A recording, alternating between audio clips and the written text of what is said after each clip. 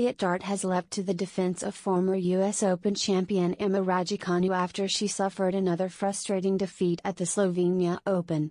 Harriet Dart has defended British number 1 Emma Raducanu after the former US Open champion crashed out of the Slovenia Open in the round of 16.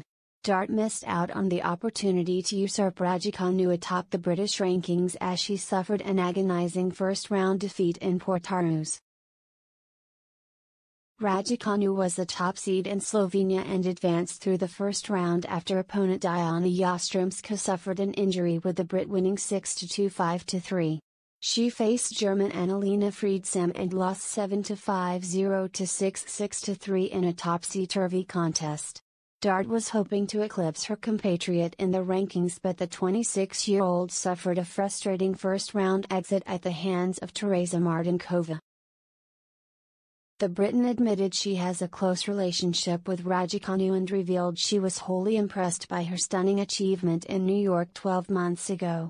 The 19-year-old has received plenty of criticism since winning her maiden Grand Slam title. Dart praised Raducanu's unique ability to churn out the critics and naysayers who have sought to attack her following her post-US Open title win struggles. "It's huge to remember that on any given day, anyone can win," Dart told Express Sport. "There are not many matches where you can turn on the TV, especially in women's tennis, and it's a quick match.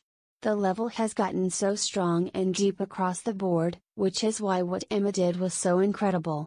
It was super inspiring.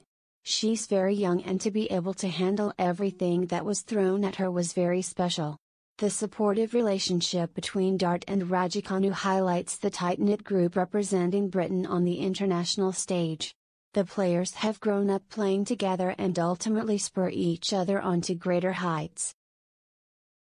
"A lot of us are a similar age, and although some are a little bit younger and a little bit older, we've all grown up playing together," Dart added. "We all got a lot closer and we all practice at the same venue, while we share same fitness coaches and physios. I think everyone just wants everyone to do well, and I feel if one person is doing well, it motivates someone else to do well, too. We have a really nice Fed Cup team, and hopefully we can be real contenders in the years to come."